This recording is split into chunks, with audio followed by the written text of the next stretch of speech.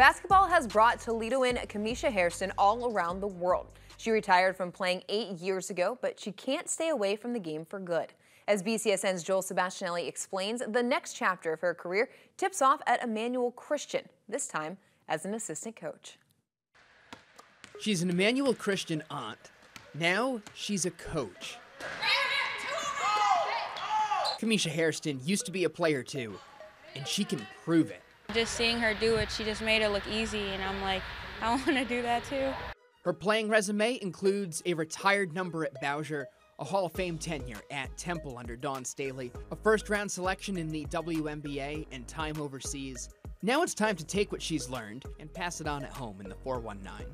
Shooting techniques, dribbling, just how to work hard, outwork your opponents, embedding in them a toughness that is hard to teach, but I can get out there and show them a little bit, sometimes in practice, how to develop that toughness. She's humble in the way she comes at us. She's not like haughty about her past or telling us, and she's helped me a lot in point guard, being confident in my ball handling skills, my shooting. If it's after practice and it's late, it's going on 7:30 and you want to stay and get some extra work in, she'd be willing to do that with you.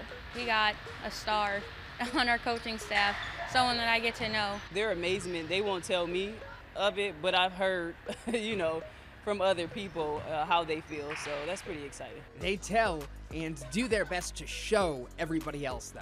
The Warriors have 5 wins so far, and it's not just the players getting an assist. I've been coaching for 20 plus years. My son played high school at St. John's, played in college, played overseas a little bit. So I've been around the game forever. But there's certain things that she can tell the girls that I have no idea about. How to prepare for big moments, how to stay cool when in the midst of adversity, things like that. The WNBA, it's a distant dream. What's happening right here is all about right now. We're a young team, so she's just like, go have fun, make this the best you can because this is the last of high school. I want them to finish this season better basketball players than they started.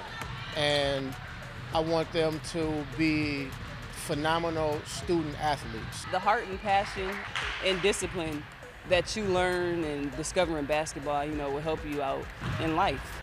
In Toledo, Joel Sebastianelli, BCSN.